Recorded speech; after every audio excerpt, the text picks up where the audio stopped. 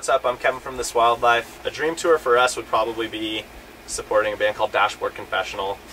We're a two-piece acoustic band, and when Anthony and I were younger, we were both drummers growing up, but we both shared like a love for this band called Dashboard Confessional that started off as just one guy playing acoustic guitar and just like belting out these really great songs.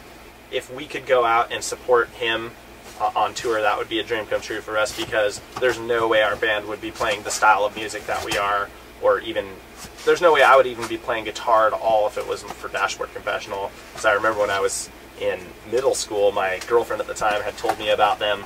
She had me download one of their songs called Screaming Infidelities on like LimeWire or something like that. Sorry, Chris, for stealing your music when I was in middle school, but I didn't have money anyway, so.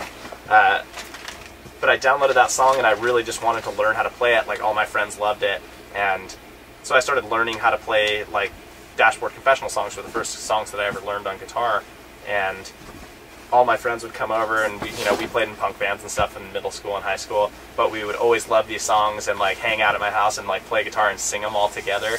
So I think for me that would be something like my music would be coming full circle. I'd be going supporting the person that inspired the songs that I'm writing, and then there might be kids coming to that show to see This Wildlife that are just learning how to play guitar and learning how to play This Wildlife songs. And there's something really cool to me about like the cycle of being inspired by music and then writing music of your own and then inspiring a next group of people to be songwriters and stuff.